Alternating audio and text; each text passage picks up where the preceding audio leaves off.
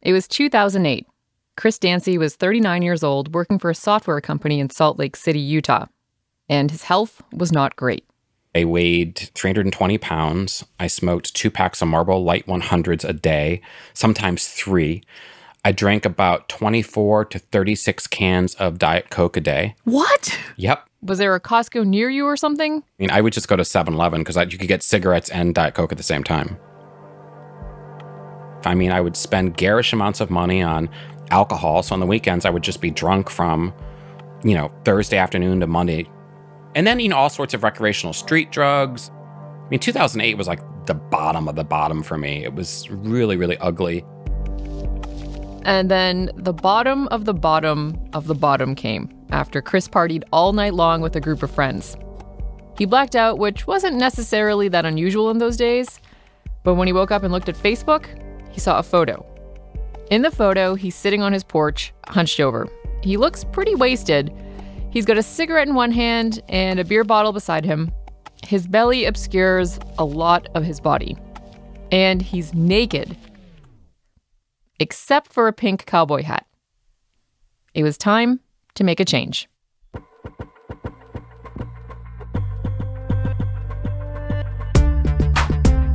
I'm Christina Quinn, and this is Future, a branded podcast from Microsoft and Gimlet Creative about making the future happen. And the reason we're starting in the past on a show about the future is because Chris had a choice to make. The future doesn't just happen. It's the result of a series of choices that we're making right now.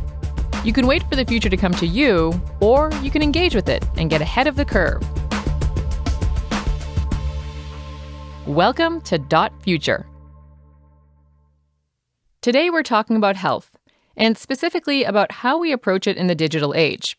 There are new tools to consider for tracking and measuring our health.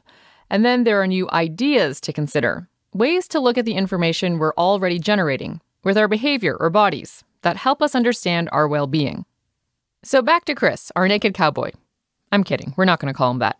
I personally like mindful cyborg. Mindful cyborg. The reason he calls himself this is because he is so plugged in. Chris uses over 700 sensors and devices to track himself.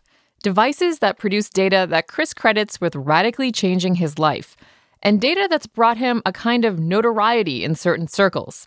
Chris travels the world talking about being connected because he believes we're facing a turning point in how we think about the data we collect about ourselves. And Chris collects a lot of data. He's got on 3 wearables on the same wrist, all at the same time. And that doesn't count the various sensors and smart devices scattered throughout his house. More on that later. After he hit bottom in 2008, Chris decided to do something about his health. So to solve the problem in front of him, he turned to his tech background. He created a dashboard. Chris took inspiration from Maslow's hierarchy of needs. Shelter, water, food, and he made his own list. So in addition to tracking his health, he started tracking his finances, how much he was socializing, and even his spirituality. It was all color-coded, so he could tell which areas of his life he was doing well in and which were being neglected. He started measuring everything he could think of that related to the list, things happening inside of him and around him. What's your heart rate? What's your respiration? What's your blood sugar? How hot is it? What's the humidity? How bright is it? How loud is it? He took that information and he used it. Because I keep track of a lot of sets of data about myself, it's very easy for me to understand where behaviors are coming from and how to adjust them. And now, when you visit Chris at his house, it's not piles of Diet Coke cans that you're stepping over, it's cords. You ready for the Willy Wonka of cyborgs? Yes. He gave us a tour of his home in Nashville. So in here, dun dun dun. So I've got 5 shelves full of technology.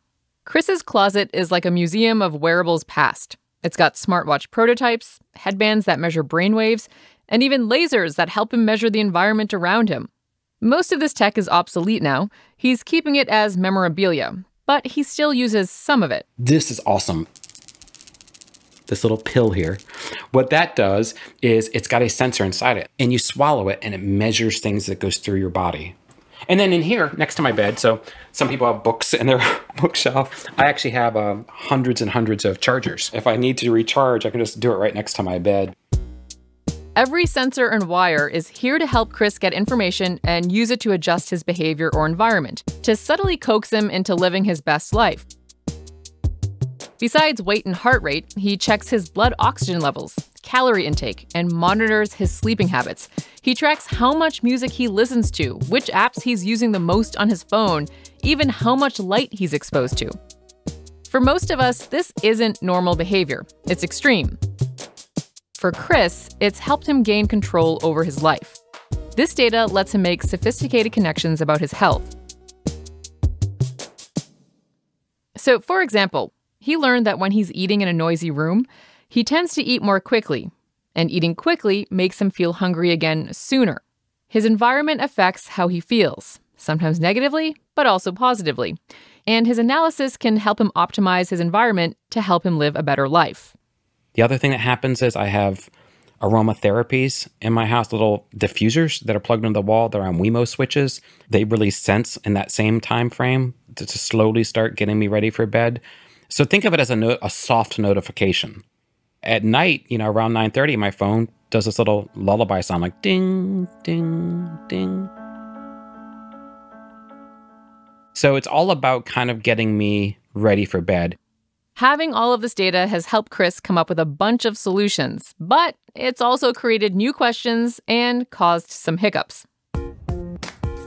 In the beginning, I signed up for big data services like this thing called Flu Near You. And I'd call my doctor and say, the flu's a block away. I have it. And he was like, why do you say that? Do you have any symptoms? I'm like, no, but I can tell it's coming. I've got the data to prove it. His doctor felt like Chris's data was second-guessing his medical training. And so I was fired. I was fired from my first doctor. He told me after almost 20 years of being my doctor, he didn't want to see me anymore. Chris found a new doctor who wasn't afraid to take on him and his data. But he's also a little more sympathetic now to the challenges that he can present to doctors. He tells me all the time that he gets quote-unquote Fitbitted. So his patients come in with their weaponized Fitbit data and say, give me Ambien, look at this. Or, I need fat pills, look at this. I always tell people I wasn't wrong, I was just early. Chris has decided that he's not going to let any of that data around him go to waste. He's going to collect every last bit and use it to optimize his life. There are lots of people like Chris. This is a movement. It's called the Quantified Self, and it includes a range of folks, from people who track their steps every day to people who measure themselves to the nth degree, like Chris. The term quantified self was coined by journalist Gary Wolfe. To know thyself functioned both as a mandate and also a warning. This is Gary.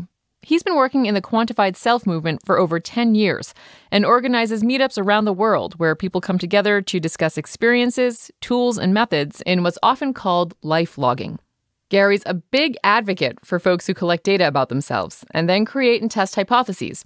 He believes that people like Chris Dancy could eventually produce scientific knowledge that benefits everyone, if only there was a way to share and discuss their results. Where, for instance, do those discoveries get published and how do they get disseminated? Not everybody who makes those discoveries is going to be a PhD or an MD or aspire to publish in an academic journal.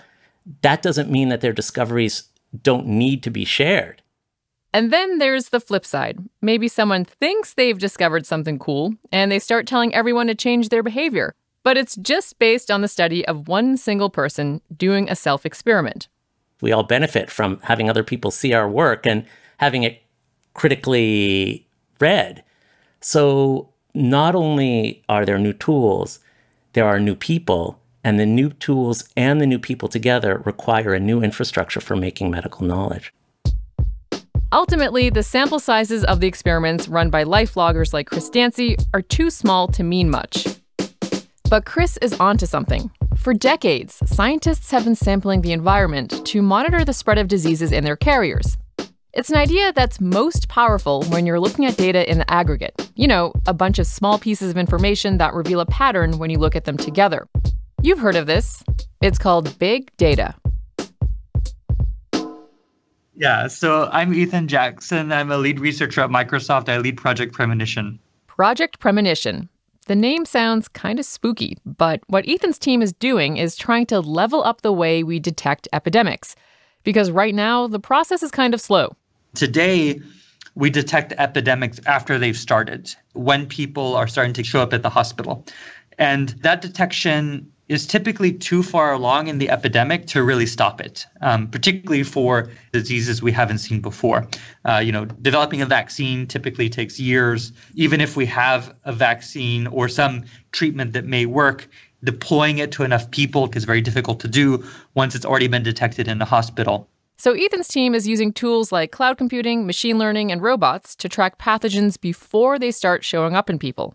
Because diseases that turn into epidemics don't come out of thin air. 60 to 75% of emerging diseases are caused by pathogens found in animals. So to find out what diseases humans might get, you need to find out what diseases animals already have. And the best way to do that? With blood. But researchers can't practically run around drawing blood from every woodland creature. Luckily, nature is already doing that. Nature invented the mosquito. It's incredibly effective at sneaking around in the middle of the night, finding an animal, taking a blood sample, and escaping. So we start to ask the question, could we use mosquitoes as devices, as part of the system that would go out into the environment and bring us back blood samples from animals that are hiding? As you may well know, mosquitoes regularly draw blood. In fact, they're one of the big ways that pathogens make their way from animals to humans. So if you can test the blood that mosquitoes bring back and figure out where the mosquitoes were, you can determine what pathogens are in the environment. But standard mosquito traps aren't great. They trap all sorts of bugs that scientists don't need. So Ethan's team went to the jungles of Grenada to learn how to build a better mosquito trap. You basically have this big bag of bugs. It has all sorts of things, a small percentage of which are mosquitoes. And that's one of the challenge in monitoring mosquitoes today is that you have a very complex mixture of insects that could potentially appear. And you need actually a very skilled person to separate out the specimens that are interesting and the specimens that aren't interesting. That's really labor intensive. And moving the traps to where the more interesting mosquitoes are is also labor intensive. Project Premonition is trying to build a smarter trap. With the help of a drone, the plan is to fly the smart trap to where mosquitoes are most likely to hang out.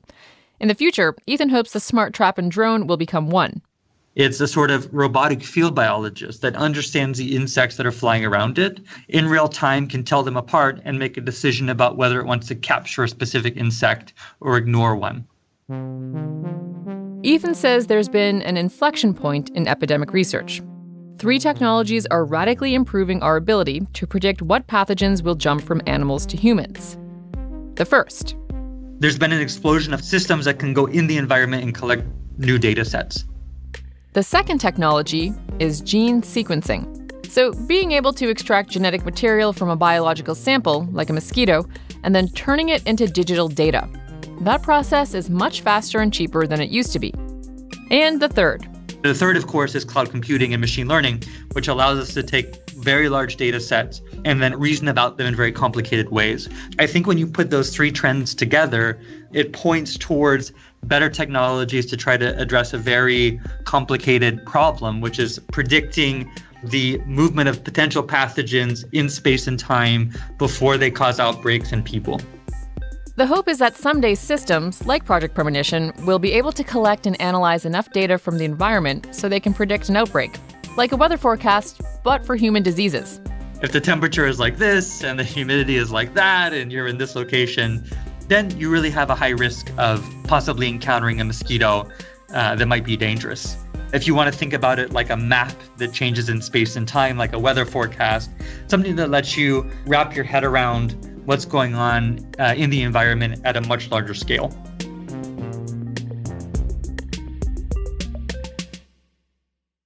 Ethan's team is using big data to analyze biological information. But for some people, there can be a big gap between what we know about our bodies and what we want to know.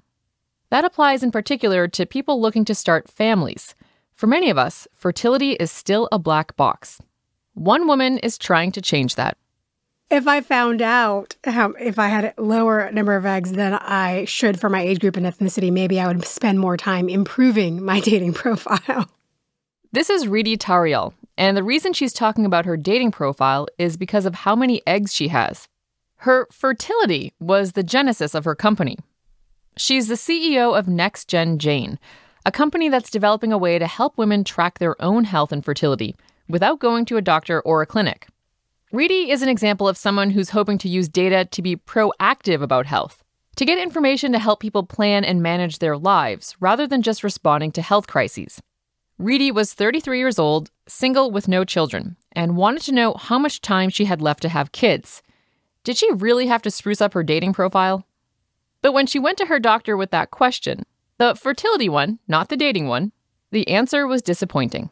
I thought this would be an easy conversation, and I asked her if there was some way I could help sort of mitigate my fears about how much longer I had to have kids, and she said she didn't know of anything. Ridhi couldn't believe that was really true, so she went home and did some research. She found out there is a test that measures what's called the anti-Müllerian hormone, also known as AMH. Low AMH levels could indicate that a woman's fertility is declining faster than average.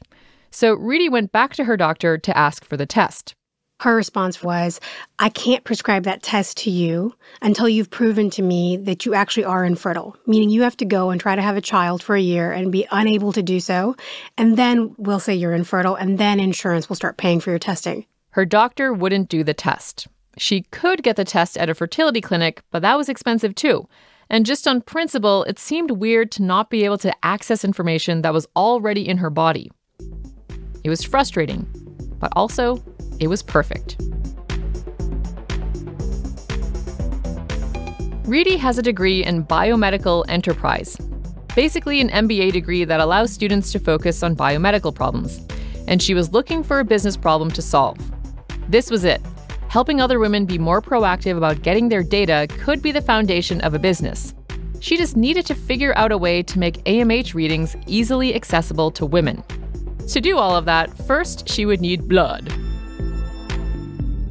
There were moments where I had Band-Aids on every finger because when we were trying to prove out whether or not you could use finger stick blood instead of venous blood, we needed a certain quantity of blood, and I couldn't get it with one finger stick, so I would poke myself 10 to 12 times. Venous blood is the blood from inside your veins, and getting it at home isn't feasible for most people.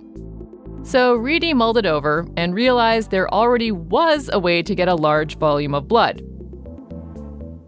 Every month. It occurred to Ridhi that what she needed was a smart tampon, or rather, just a normal tampon and a smart process to test menstrual blood for AMH. She would take something routine, like a period, and then turn it into a way to gather information. Ridhi had solved the research problem, she had solved the blood problem, but there was one more problem. The icky problem. I called a really prominent lab who shall remain unnamed. We told them what we were doing, and we told them we're using a tampon to do it. And they basically said, you should stop now because no lab in America would ever touch a dirty tampon. Again, it was so frustrating. The data was right there, but she couldn't get to it. We probably spent a night reveling in anger and then, got up and said, cool. It's great if nobody else wants to do it. From a business perspective, we'd love that monopoly. NextGen Jane is about to do a third clinical trial of the smart tampon testing system. Ridhi's goal is to have the technology refined and available by 2021. She's hoping to raise at least $50 million to bring the product to market. $50 million! It seems kind of insane at first, but not when you consider that fertility is a huge factor for people who want families. As an individual woman, it's really helpful in helping to lower my anxiety. And I think that over time, there's going to be a need for women in general to become much more active agents in making these trade-offs and decisions about fertility. Ridhi's part of a movement of engineers and designers trying to unlock information that can help people not just have better health, but better lives.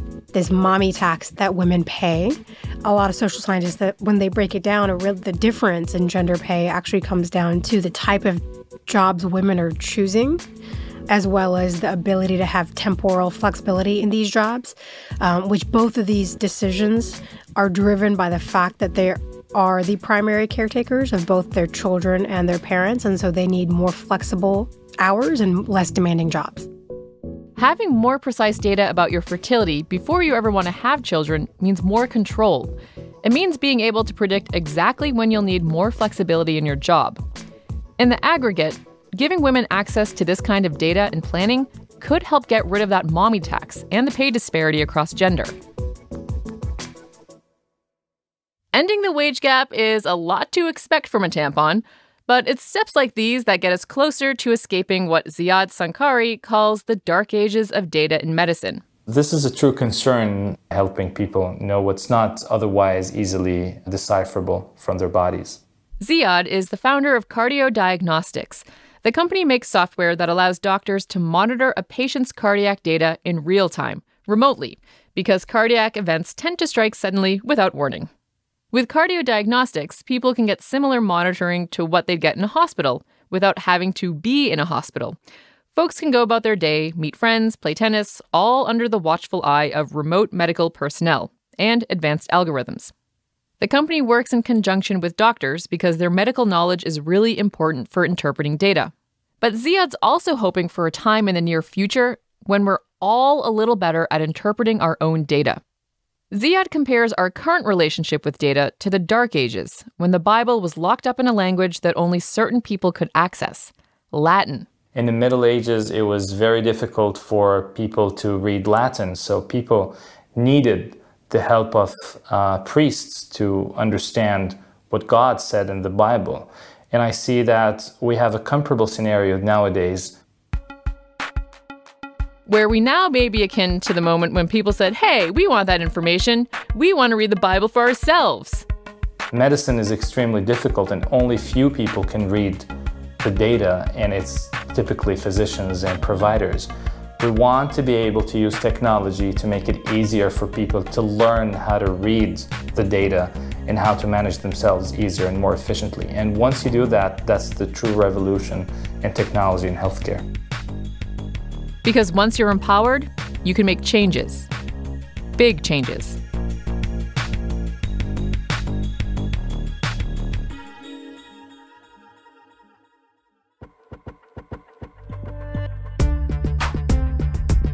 Future is a co-production of Microsoft Story Labs and Gimlet Creative. We were produced this week by Garrett Crow and Caitlin Boguki, with help from Victoria Barner, Francis Harlow, Nicole Wong, Abby Ruzika, Julia Botero, and Jorge Estrada. Creative direction from Nazanin Rafsanjani. Production assistance from Kimberly Green, Ben Kubrick, and Tom Cody. We were edited by Rachel Ward. Sound design and mix by Zach Schmidt. Our theme song was composed by The Album Leaf. Music from Waltho, Lullatone, and Marmoset. Special thanks to Mark Drangsholt and Deborah Lupton. Coming up next on Future. Previously, the marketing guys at whatever big publishing company would have been like, excuse me, no one's going to buy that. It's a couple of teen lesbians and you're on crack. We're going where video games haven't gone before. The tiny indie games that are challenging the status quo in the industry. If you like Future, subscribe on Apple Podcasts or wherever you get your podcasts. And hey, do us a favor. If you're into the stories you hear on Future, leave us a review so we know what we're doing right. And so more people can join us in the future. Thanks.